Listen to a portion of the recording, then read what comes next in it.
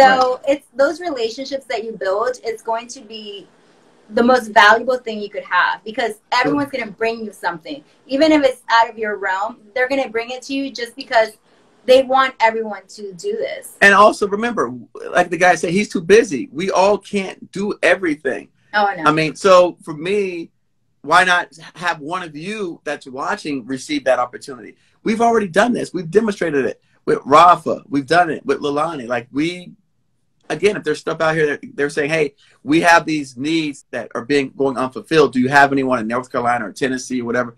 I'm not going to Tennessee. I'm not going to North Carolina. So you guys can have this stuff. I don't mind, turning over the information. I don't want $1 from it. I don't ask for a penny. I don't even ask for the credit. You guys take it and you do it. Only thing I ask is do good work, do exceptional job,